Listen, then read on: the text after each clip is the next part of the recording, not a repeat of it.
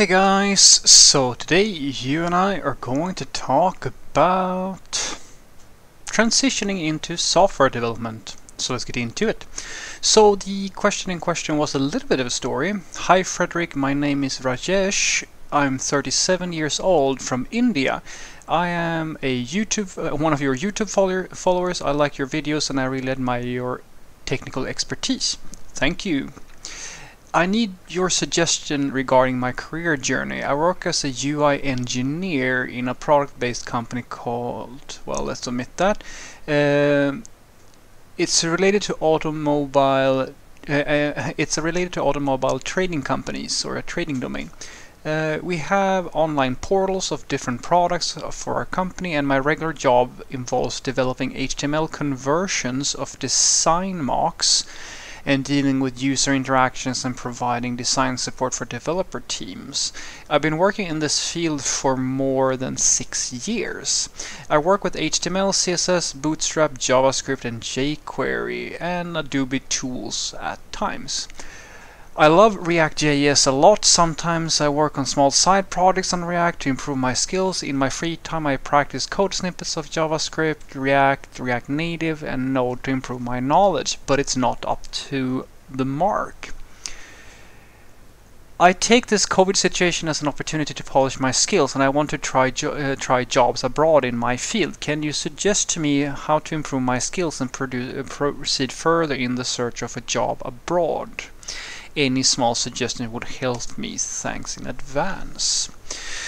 So I would say that you have a kind of a good head start. I mean, it's hard for me to say this or that, because if you say to me that, well, my skills aren't up to the mark, I don't really know if you're accurate in that or if maybe you're too hard on yourself.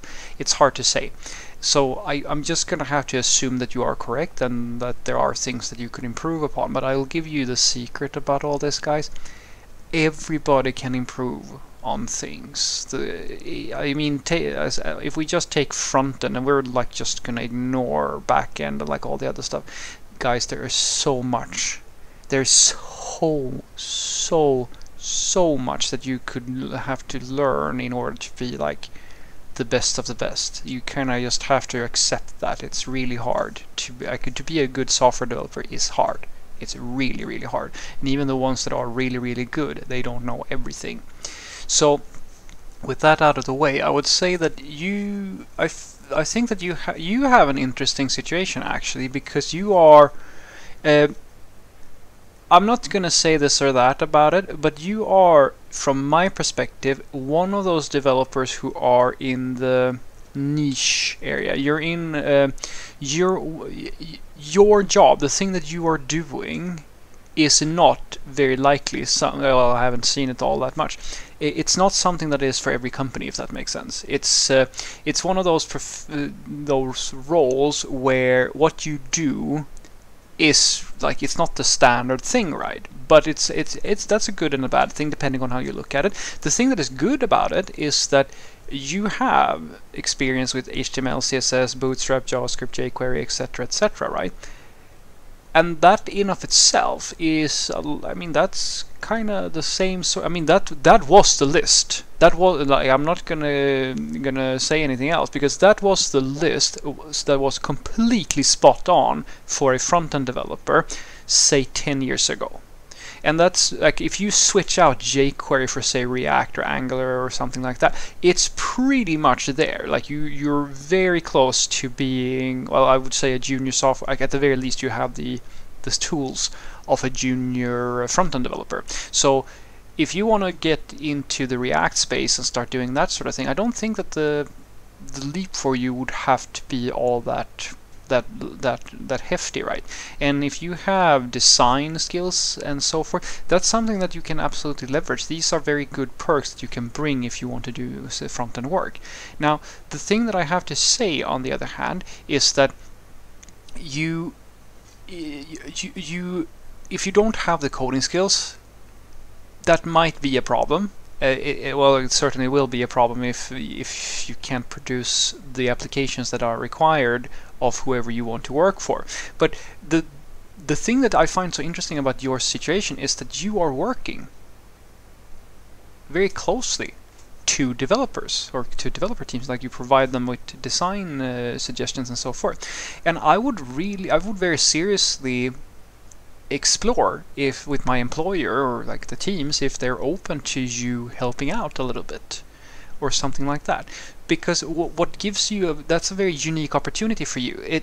I'm not saying that you should like try to pitch that you're going to be like a full-fledged developer, right? You don't have to go that far, but if you just, this is like dipping your toes in a little bit and feeling the waters, because if you can help the developers within your company with whatever they're doing, and you feel, I'm not saying comfortable necessarily, but you feel like you know what's going on, well, now you have a benchmark. And that is the hardest thing for a junior software developer. It's literally the hardest thing to figure out how good am I in comparison to where I should be, or who other people, etc., etc. That's the sort of stuff that you kind of figure out after a while of working. But that's the whole, that's the hen and the chicken and the egg, right? You have to have experience to figure out if you're good.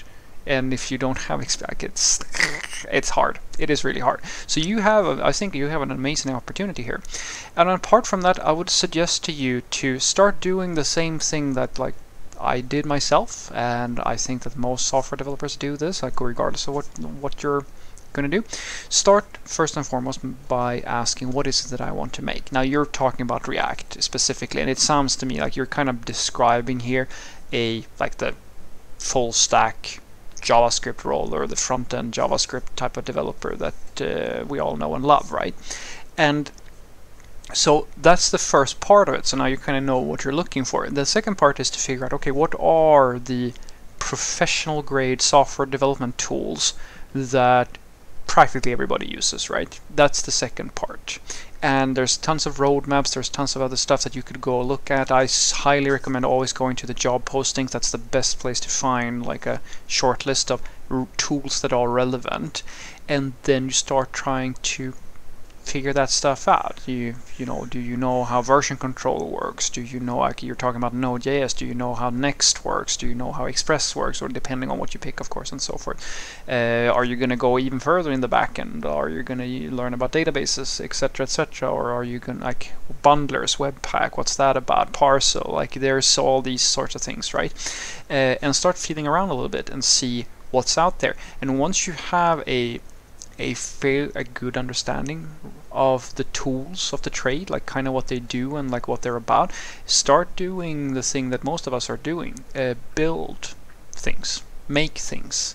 And as I said, if you can get your developer team to like, if you can get close to them somehow, that's a very good thing. Otherwise, make portfolio projects, take online courses. There are many good ones out there where you can learn a lot of tools and so forth. And once you feel comfortable producing basic applications, it doesn't have to be something super fancy, it's just something that is semi-serious, not like the standard to-do app. You can start off by making a few to-do apps, but try to make something a little bit bigger so you feel like you're a little bit unsure sometimes on how to proceed and so forth, because that's a good thing.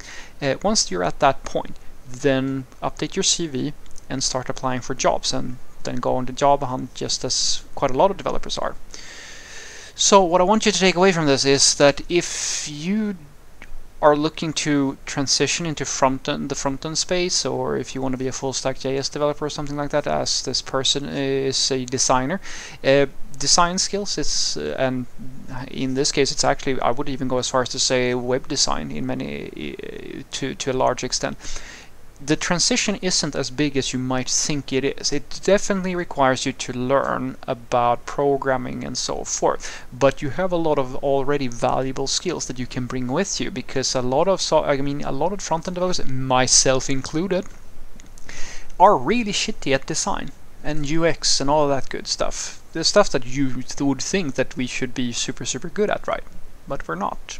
Like me and quite a lot of software developers, like, we know about coding, we know about how to optimize bundle sizes or load times or like web platforms, things like that, but like how to make something look really nice and like make a good user experience, there are a whole genre of front-end developers who are extraordinarily good at that sort of stuff, and they're also working side by side. You have strengths and weaknesses, if that makes sense. And your strength might be just this thing. So now you just have to get your coding skills up to scratch, so you at the very least feel comfortable applying for jobs. Have a great day.